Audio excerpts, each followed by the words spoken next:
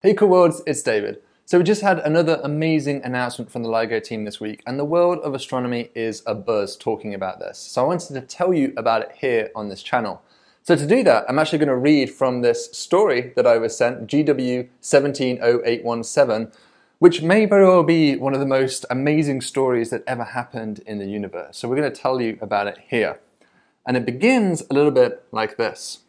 A long time ago, in a galaxy far, far away, it sounds familiar as a beginning, the remnants of two dead stars collided together. They'd been born together, orbiting each other for eons, and watching their sibling mature into a blazing, majestic star, lighting up their surrounding planets and moons, and fusing lighter atomic elements into heavier ones as an energy source. After millions upon millions of years, the larger sibling of the two found that it had exhausted most of its initial supply of hydrogen fuel, and so it grew into a swollen behemoth on its deathbed. Finally, as its nuclear fire sputtered out, the star's immense self-gravity caused it to collapse in on itself, crushing the core with unimaginable pressures until even the protons and electrons were forced together, forming one giant atomic nucleus. At this point, the inward gravitational pressure could not exceed the intrinsic tensile strength of this newly formed giant atomic nucleus.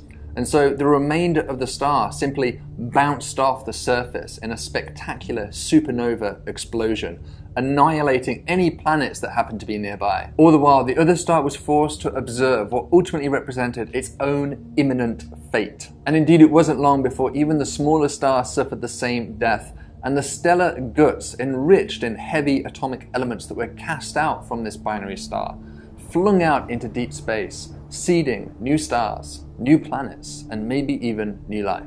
For a brief and short time, each star had watched the other gloriously outshine the rest of the galaxy. And when the dust settled in the quiet of deep space, all that was left was two lonely neutron stars.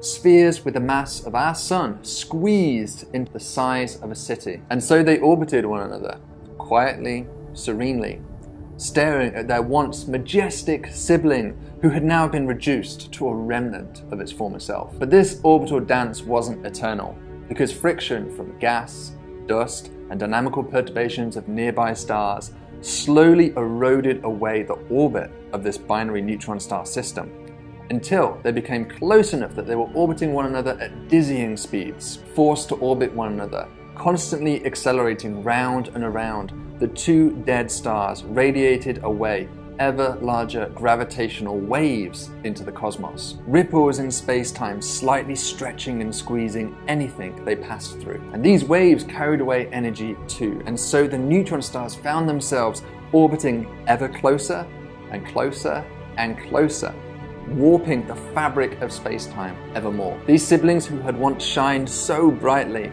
spent billions of years separated at great distances, were now spiraling together, racing towards one last final moment where they might shine again. A cosmic crescendo to complete their fateful story. As they plunged into each other, the ripples in space-time grew from a whisper to a roar. As their masses coalesced, some of the subatomic nucleons fused together, creating hundreds of Earth masses worth of heavy atomic elements. Elements such as cesium, osmium, and gold, much of which was flung into deep space by the explosive force of the collision. The intense collision lit up the heavens, producing gamma-ray radiation, and the matter flung off heated up, glowing brightly like a star, at least for a short time. The cosmic cataclysm was over.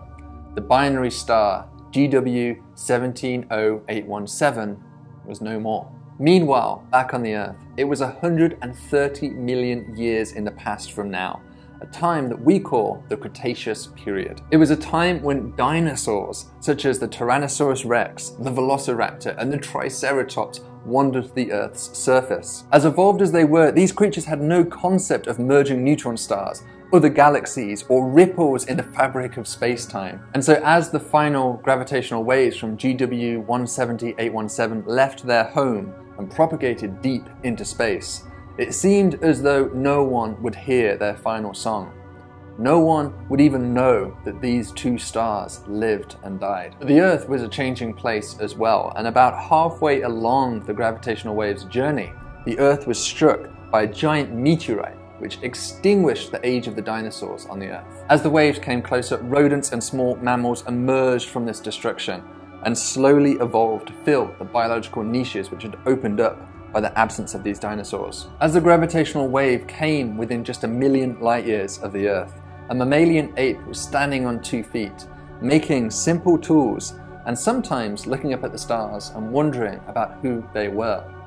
Maybe someone might just catch this last swan song of the binary star after all. When the wave entered the last 0.01% of its 130 million year journey to the Earth, these new creatures called humans started farming the land, domesticating animals, and building small cities and towns. In the last 0.001%, the humans argued to each other that the Earth must be the center of the universe, and that the heavens were occupied by the gods. Just after passing the 0.0001% mark, a human being named Albert Einstein was born on the Earth, who would one day realize that space could be distorted by gravitational bodies.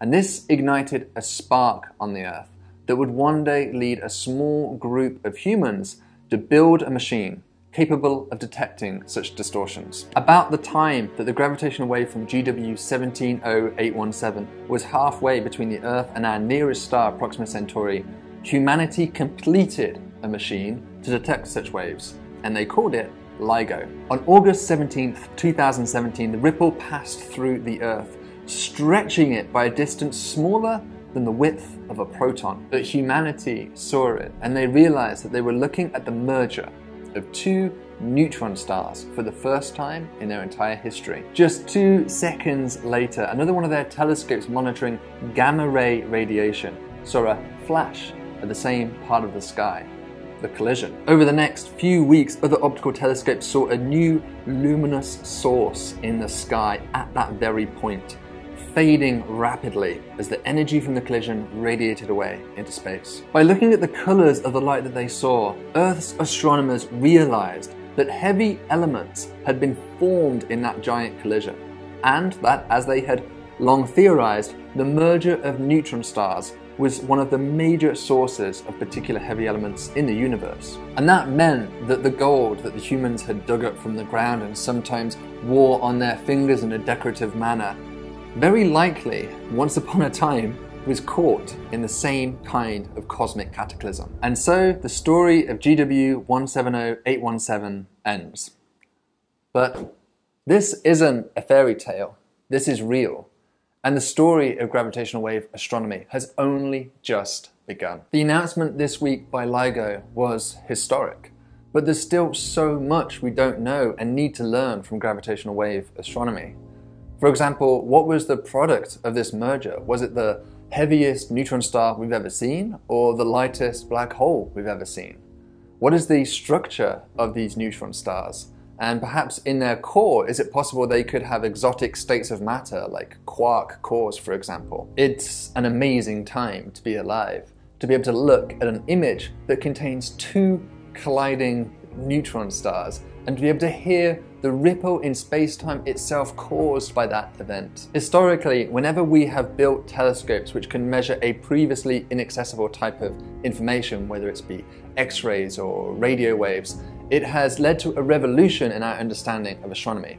And I think gravitational wave astronomy already and looks set to continue to do the same. So thank you so much for watching this video. If you have any questions about this neutron star merger, be sure to put them down below in the comment section.